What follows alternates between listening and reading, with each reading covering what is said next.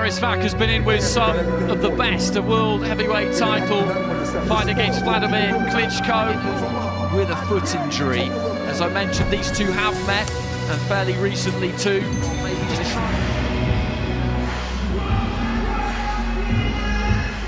And he's just got to make sure, Matt, that he doesn't make any mistakes here in weighing than he has ever been. As long as he wins tonight, he will have a massive year next year, that's for sure. Big fights, world title fights. Real frustration and anger that comes out tonight in this battle. Watch your elbow blow, shake your hand. Good luck. Far into the new year, and that would be extremely interesting. Will that to come off? Who said it was at home in Poland against Martin Miller? And he said Martin Whyte. Whyte looking for that right hand, falling in behind it a bit there. Deceivingly, very deceptively long arms. In this opening round. Nice With right a hand. long right hand, that was a good shot. Well, certainly had variety with the lead left hand. Nice left hook. Back think, and then when they get into that kind of distance, exactly there. Left hook to the body, left hook to the head, doubling it up. Good work from Whyte. Vach's just kind of walking in. That was a better looking right hand there from Wach, but I think Whyte managed to ride it, just dipping low at the waist. That kind of approach Wach.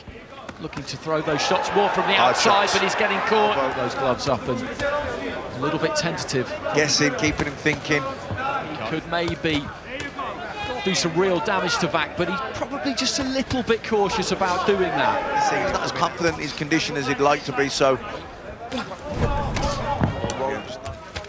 And again, he's looking to try.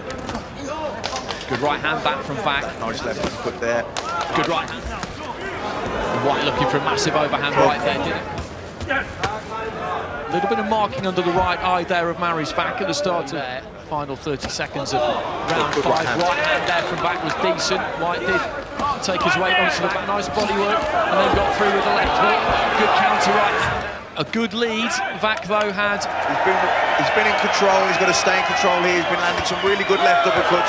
Nice short shots on the inside there, left and right. At bay, stop him in his tracks if he lands it solid. Looking to throw that right hand as Dillian Whyte just tucks up behind that shoulder on the ropes. He's had plenty to say here, Mariusz Wach. He's thrown plenty, has had some success, but Dillian Whyte has just had more success.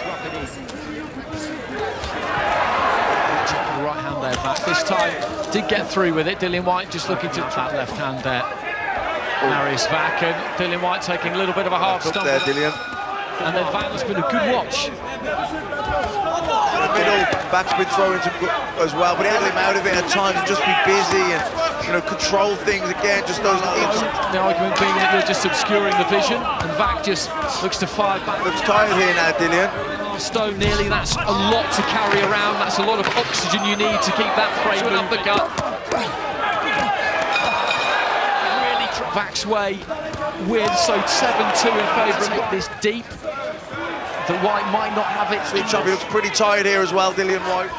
So into the last 90 seconds, Whyte just looking to try and put his movement. They stood in front of each other. Oh, good shot for big Dillian shot Whyte. And he's on shaky legs here, Mariusz Wach. Into the final 30 seconds of the fight. Good combination there for Whyte. Final 10 seconds, and this has been, as I said before, a gruelling fight between these two. Whyte almost swinging himself off. From Brixton, London, England, Dillian, the body snatcher.